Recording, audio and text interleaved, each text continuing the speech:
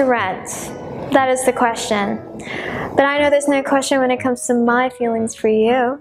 Hi, I'm Kay, and I'm here with Myra to discuss buying versus renting. Which one's better?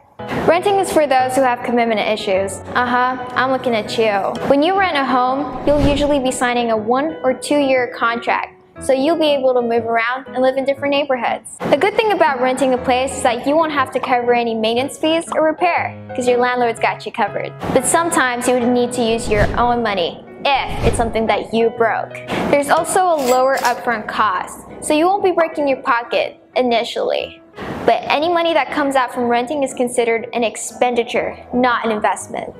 Whereas when you buy a house, it's considered a long-term investment and commitment, as your loan is up to 35 years.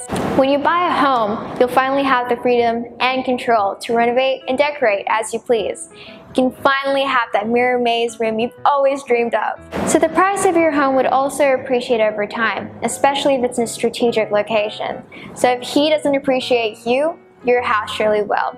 So you could sell it at a higher price or rent it out and make some extra income. Choice is yours. That's all for today. Thanks for watching.